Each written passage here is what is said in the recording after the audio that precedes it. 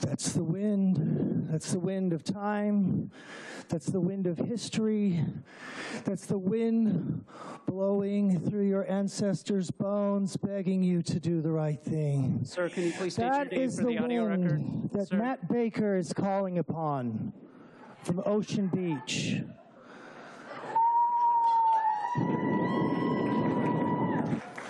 The wind that is blowing through the black people, through the white people, through the Chinese people, through the Mexican Americans, to the people that built this building with their bare hands to raise up this nation. They are begging you, and they are blowing through your veins, and they should be putting a tingle up the spine of your back, and they should be begging you to do the right thing. You're about to open a pit of hell. You do not get a vaccine passport put on us. You know, as the population who's in control, you know that the people who are the politicians, once you get a power, you will never relinquish it. Do you think that the 4 feet of marble that holds you above high in this chamber will help you from the fate of humanity which you are unleashing?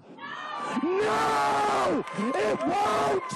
Your children and your children's children will be subjugated! They will be asked, how many vaccines have you had? Have you been a good little Nazi? Hail Fauci! Hail Fauci! Hail Fauci! Hail Fauci! There's been a lot of talk about the Nuremberg Code. Well, I brought you a copy. You are all in violation of Section 1. Yes, you, Dr. Wooten.